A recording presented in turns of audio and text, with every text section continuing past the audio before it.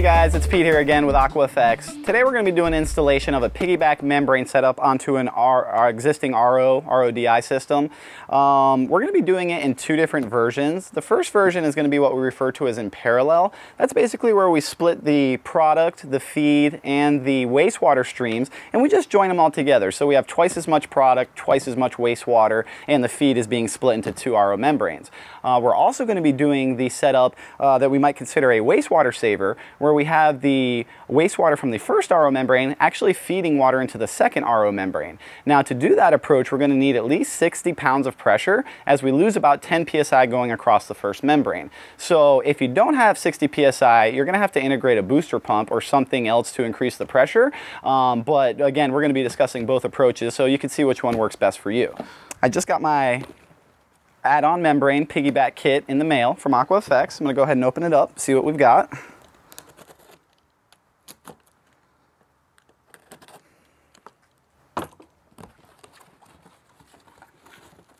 Pull out any sort of packaging, put that to the side. Going to notice my 100 gallon per day AquaFX RO membrane. You'll notice I have a little installation kit with 2 clips, 3 T's, and some tubing. Then we've got our RO membrane housing with the cap off. Go ahead and just put that on there for right now. And we've got some installation instructions, which we'll be going over in full detail. First thing I'm going to do with this piggyback setup is I'm going to install the RO membrane into the housing. Go ahead and notice that there's an O-ring here. You want to make sure that stays in place. And I like to just go ahead and cut the membranes open. Membranes are manufactured with a preservative on them, so they will be shipped to you fully sealed. Go ahead and just pull it out. You don't need to do anything to the membrane itself. Just install it double O-ring first into the membrane housing, like such. I like to push it in with my thumb. You'll feel it seat inside the housing. And then we just go ahead and screw the cap on. Pretty easy. At this point, I'll go ahead and grab my 2 clips provided.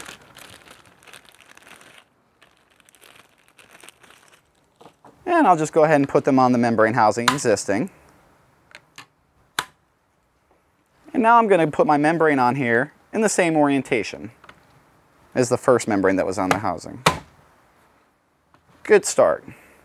So now for the first setup, we're going to be installing this in parallel, where we're going to split the feed, split the waste, and split the product.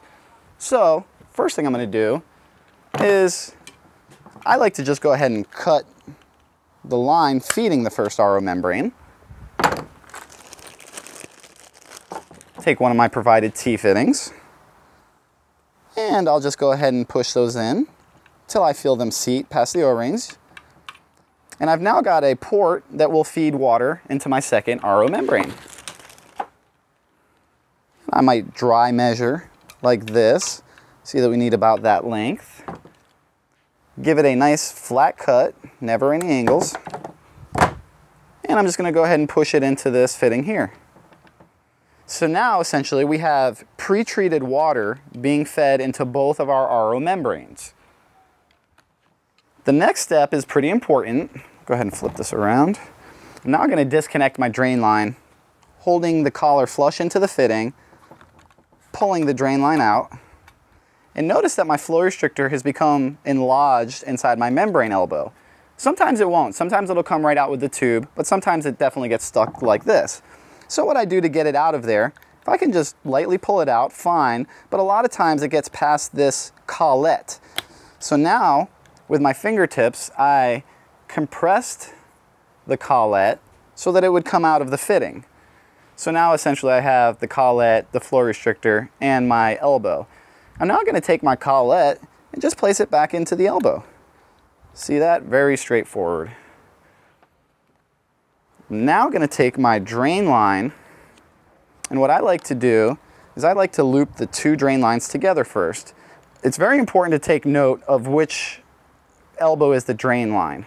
There's one way to tell where the fitting closest to the center will be your product water, therefore the fitting furthest off center will be the wastewater. And what I want to do is connect my existing wastewater line to my new wastewater line. And the fittings should look like they're in the same orientation with one another. So I've now got both my drain lines together, and I like to just cut it here. Again, a nice flat cut, and install the second of my 3 quick connect tees.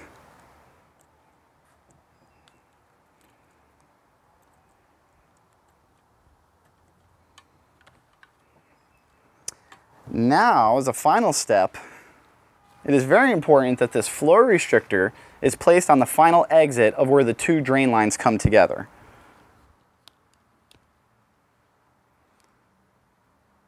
So I go ahead and install that on my final exit and place this in the 1/4 inch tee, again feeling it seat past the O-ring.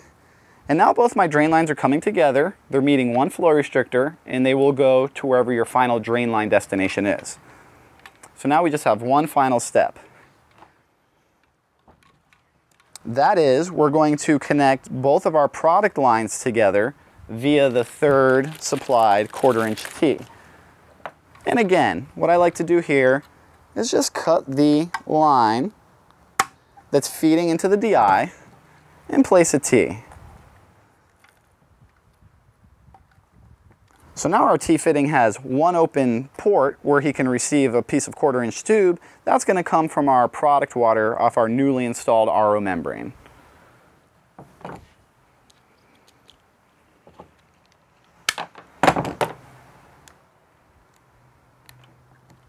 Feeling it seat past the O-ring, and then I just push it into the tee fitting, again feeling it seat. And now this has just transformed from a 100 to a 200 gallon per day, or even some customers will run parallel 50 gallon per days for a 100 end result. That was the Piggyback installation of the RO membrane in parallel. Again, you're going to get about twice as much product, twice as much waste. Essentially, you're just doubling everything that the RO membrane is doing. We're going to go ahead and do the install of the Piggyback membrane in series this time, so that basically you're going to have 2 membranes creating product water, but only 1 membrane producing wastewater. So this is going to help conserve water as well as reduce just the overall amount wasted. I went ahead and installed the RO membrane into my housing. So what I'm going to do first is just clip it onto my existing membrane. I would like to orient this canister the same way that the first canister is. I'm just going to go ahead and clip that on there. The first connection I'm going to make is I'm going to divert the wastewater from my newly installed membrane to become the feed water for my previously existing membrane. So again, taking note of which is the product and which is the waste is absolutely pertinent here. The product is going to be very close to center. The waste is going to be further off center. So I'm just going to connect the waste from my newly installed membrane to the feed water for my existing RO membrane. I'm going to first disconnect the feed that's going into my existing RO, and I'm now going to go ahead and just install the wastewater so that the wastewater from my newly installed membrane is now feeding into the cap of my previously installed membrane, pushing that until I feel it seat past the O-ring. Perfect. Now I'm going to take the feed that was going into the cap of my existing membrane and place that into the feed of my newly installed RO membrane. From here, all that we're really going to need to do is join the product water from our newly installed RO membrane and tee that into the line from the existing product water from our previous RO membrane. So I'm just going to go ahead and get my tube cutters in here, give it a nice flat cut, and I like to install my tee fitting with the port facing up. And again, the product water is the only fitting open at this point. I'm just going to go ahead and join the tube there, push it in, and see that we need about a length this long. Cut it.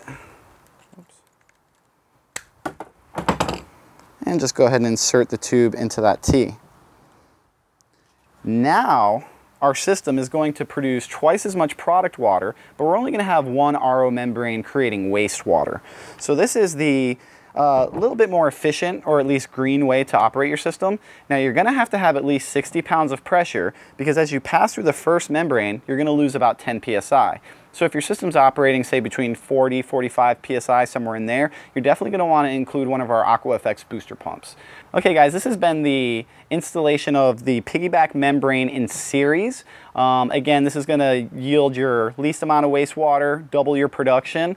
One thing to take note is that the membrane, the second membrane that's receiving the wastewater from the first membrane, we would expect him to fail a little bit sooner because he's receiving the concentrate or wastewater from the first membrane. So that second membrane will fail a little sooner, but that's okay given our wastewater savings.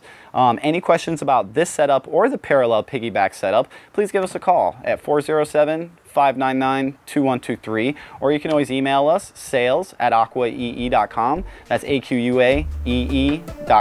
Thanks guys, have a good one.